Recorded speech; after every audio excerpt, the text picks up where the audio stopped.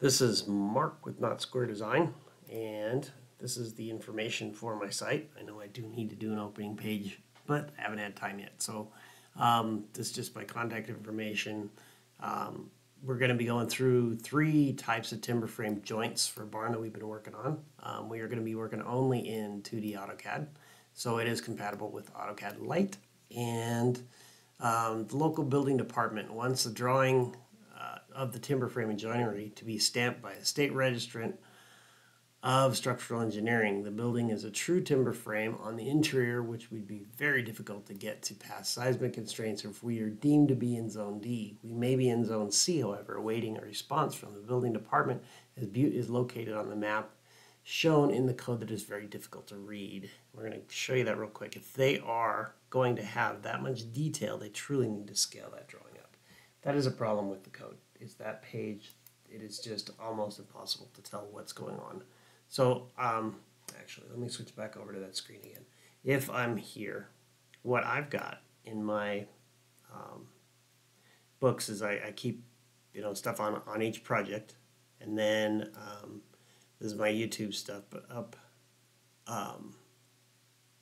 in here, where are you? Now I'm not able to find it. There it is. Okay. So down under architecture, in my architecture notebook, I've got a design criteria, and in here I've got a shortcut programmed into OneNote. And so that's going to bring us over to the other screen and open up my Firefox. And all you got to do is clear this.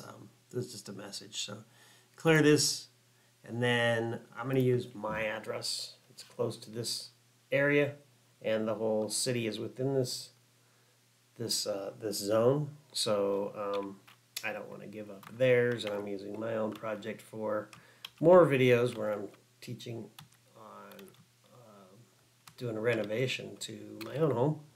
So and my address and all that is pretty much available through my website, so not really giving anything away. You can pick up that you want to look at seismic. You can do your snow load.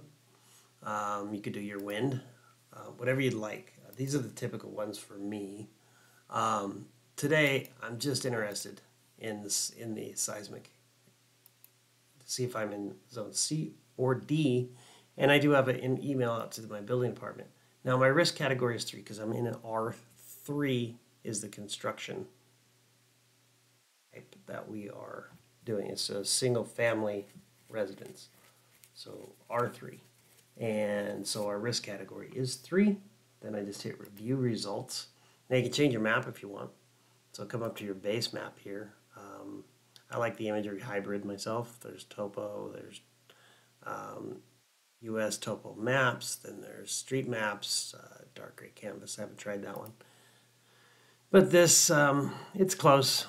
I'm a house off, but nonetheless, then you hit this overlay button, and it's going to overlay, oops, I didn't quite do it, there we go, and give you this chart. And I'm not exactly sure how these numbers correlate, but what I can tell you is that this is really close in relationship to what you see in that little book, except it's the whole United States shoved into a little tiny page.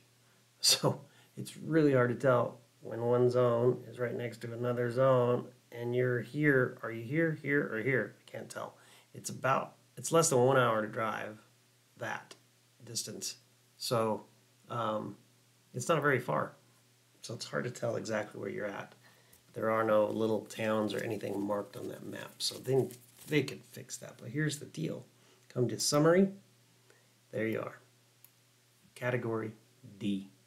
So that's the information I was after from this tool. This tool is really great. I haven't found it to be wrong, so I have a feeling that is going to be my answer come tomorrow when hopefully I get an email back from the county for the final decision.